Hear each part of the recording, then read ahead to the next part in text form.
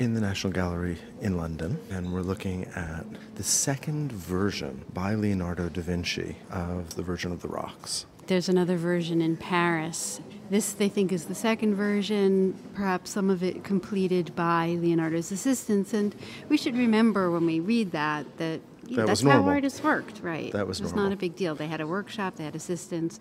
Assistants sometimes helped to complete the work of a painting. And the idea, of course, is that the work of a painting is really not the actual painting, but it's also the idea. Especially important for Leonardo. So why is it that there are two versions, and why such a long period for this painting? It was started in 1491. It wasn't finished until 1508, and you can actually argue that it was never finished. The commission was started, and Leonardo was promised a bonus when he completed it, but the bonus that he got didn't live up to what he expected, and he sold it to somebody else. He apparently right? gave the painting to someone else, and then he had to work on a second version, and that's what this is. The Virgin of the Rocks is an interesting subject, because for me, I normally think about Mary seated on a throne in heaven. Here we have another way of presenting Mary, which is Mary seated on the ground, as a type of image of Mary called the Madonna of Humility, showing Mary's humility seated on the ground. Also means that the natural world has become a kind of throne, or is it more exalted than it would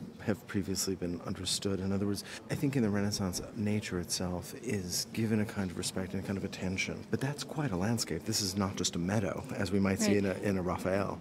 So maybe we should actually just focus for a moment on who everybody is and what's going on here. We have the Virgin Mary, who's the primary figure and really functions at the top of that pyramid of figures. She's embracing with her right arm a child, a baby, the slightly larger of the two and slightly older of the two, and that would be John the Baptist, who in turn is praying to the figure that is in turn blessing him, and that is the Christ child. And then over to the right is an archangel. And we can barely make out her wings behind her. Mary's gestures and the position of her body are incredibly graceful. She tilts her head to the right, kind of shifts her shoulders over, her hips move in the other direction. The way the right arm reaches out, the left hand comes forward. The position of her body is very complex, and to me that's really the signal. We're in the High Renaissance, and of course that's what Leonardo develops, is this new High Renaissance style where we have bodies that move very gracefully in very complex ways and compositions which are unified. As you said, this one where all the figures make up the shape of a pyramid. It's interesting, as I'm looking at it, it seems as if Mary's hand on John's shoulder is actually a fairly stern one, almost as if she's directing John to Christ. And look at the painting virtuosity here. Look at the way in which her other hand, her left hand, is foreshortened. It seems to sort of encapsulate the space that Christ exists in, but is in no way directing him. And then, of course, there's that angel, which looks on with a kind of beauty and a kind of elegance that is breathtaking. That speaks of the divine and this heavenly space that they occupy. And you're right, if you think about it the way you just described it, which is that Mary's sort of ushering John toward Christ, and Christ existing in a space unto himself, in a kind of extra divine realm within this divine realm. It really helps to make sense of those gestures. And remember that in the foreground is a very still body of water, which can have a kind of double reference, both to Mary's purity, that undisturbed water, but at the same time, a kind of foreshadowing of the baptism of Christ by John many years later.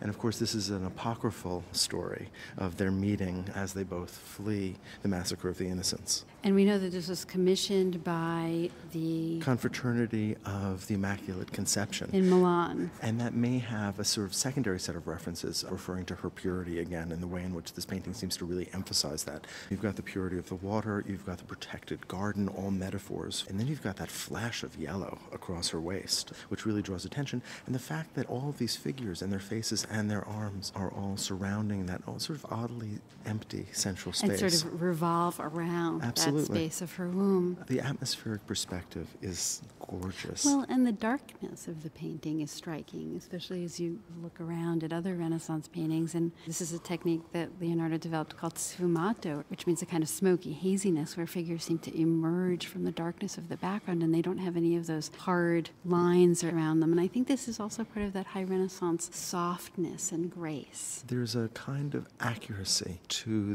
the anatomy of the figures, to the botanical specimens, and even to the geology here, that I think also reminds us that Leonardo was not just a painter, but was somebody who understood the natural world, was fascinated and studied the natural world, and painting was one part of that series of professions. Leonardo took that to an extreme, but that was also true of so many Renaissance artists, that interest in anatomy and science, although Leonardo is the quintessential Renaissance man.